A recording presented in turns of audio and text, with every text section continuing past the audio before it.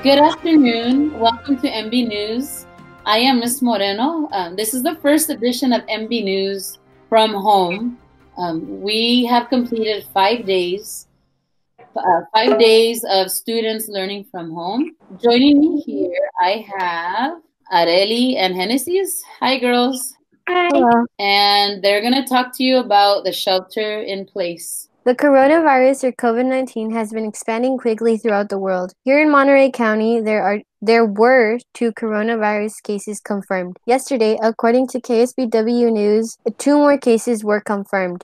That means that there are now 4 coronavirus cases in Monterey County. KSBW 8 News states, according to Karina Rusk with Salinas Valley Memorial Healthcare System, the 2 patients presented separately to SVMH and taken through the trade tent set up outside of the ER entrance. Their ER staff led them through a systematic protocol established to protect patients and staff and prevent the spread of the virus. This means that people have been staying home to prevent the spread of the virus. People like nurses, doctors, and janitors continue to work. They are all risking their health state to work and take care of us all. Now on to Genesis with more information. Thank you, Areli. Speaking about who can go where, the only places you can go are stores to buy essentials like food, water, cleaning supplies. But beware, it's going to be a hard scavenger hunt. You can also go to work, but only if you're allowed, like Areli said. Last but not least, you can go walk, but stay at least 6 feet away from others if you choose to do so. Now with Miss Moreno with remote learning. Thank you, Genesis. So yes, we are on day 5 of remote learning. I want to ask my scholars here, what has been difficult for you these last 5 days? Something that's been difficult during this time, I believe, is staying home with my family. On our normal days when my brother and I would go to school, my dad went to work and my mom stayed home. We would only see each other during the evening and mornings. And now I think that we get tired of sitting home alone with just us 4 and with nobody else to talk to. For me, something that's been difficult is waking up early and doing my work, because when you're in school, it looks like you're doing less and not that much work, but then when you actually realize how much you're doing, it looks more difficult. So both of you have been doing all of your work. If I forget to post something, you're emailing me, Ms. Moreno, where did I turn in my math? Ms. Moreno, where's the But Not Buddy lesson? Ms. Moreno, you forgot to post this. What is motivating you to keep going? I think something that's been motivating me is that, like, now we've started to see each other through our computers. I get to see my friends, or sometimes I just call them on my phone.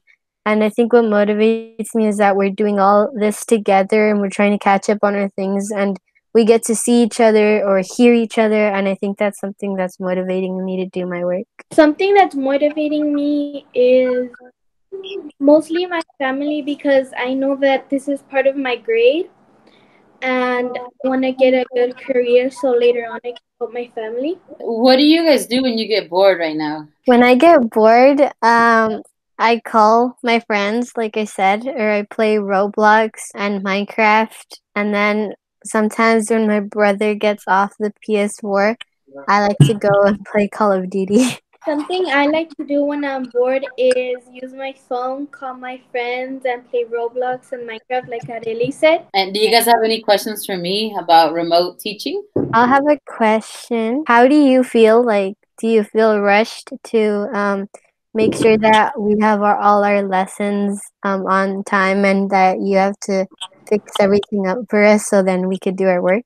Yes, thank you for asking. So yes, I don't feel rushed. I feel like I have less time. For example, when I get a math lesson ready to teach in person, that takes me like 30 minutes on a regular day. Right now, since I'm making videos, I have to really plan it out. And as I'm doing my Doceri video in my mind, think of what I'm going to say. So something that normally takes me 30 minutes is taking me like 2.5 hours.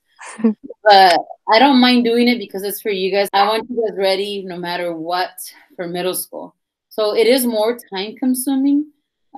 But you guys are motivating me, especially when you're asking me for the assignment. What's difficult for you when you know that you have to get the lessons ready every day? What has been difficult is that I have to ignore my daughter because I'm on the clock, right?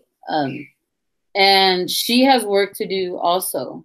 So the moment I'm done with all of my school stuff, then I'm going over to help my daughter with her schoolwork. And I have to find a better way to manage that because that's cutting into our personal time. Normally after school, it's mine and my daughter's personal time. And now our personal time is turning into her school time. Okay, so I have a question for you girls. We have done 3 video conferences.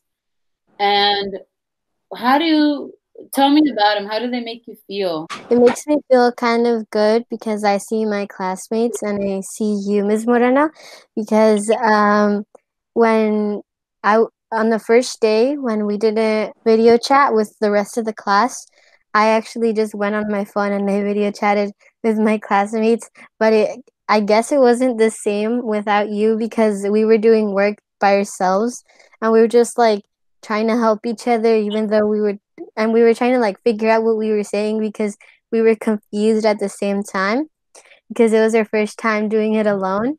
And then when you told us to start with the video chat, I felt a little bit more confident about what I was doing and it made me feel better. Something I like about this is that it makes me feel like we're in school a little bit more because we get to work together and I get to see my classmates and my friends and my teacher, and then I know that she's always there to help me. So would you recommend all teachers right now that we're in shelter, would you recommend all teachers do video chats with their students? Why or why not? They should because it's a great way for their students to not feel like they're away from their friends and their teacher and they know a little bit more of what they're supposed to do and they have like guidance throughout what they're doing. I believe that all teachers should do this with their students because then they could feel more motivated and could keep on track to what they're doing, and if they're lost, they have help there. All right, well, thank you girls for your time, for joining us here at MB News. Before we sign out, here's a message from Mrs. Alvarez. Good morning, MB scholars. Just wanted to say hello from Montebella. As you can see, I'm still here working, and I just want to encourage you to continue to go online and connect with your teacher because every day your teacher has been doing amazing work, and we want to make sure that you continue your learning. I know that this may be a very difficult time for all of you, but know that we're here to support you.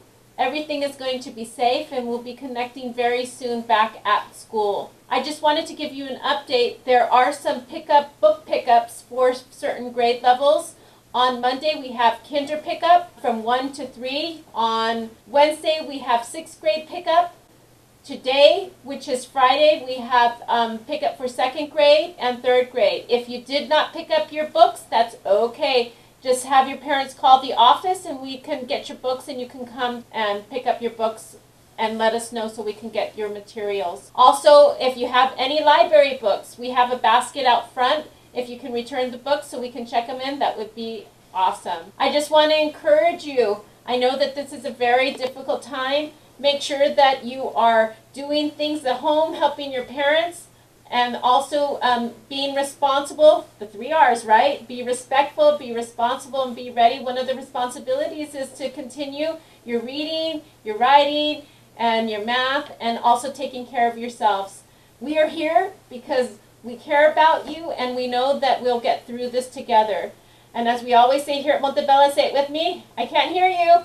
Go Scholars! From all of us here at MB News, have a wonderful day. And like we say every day, Go Scholars!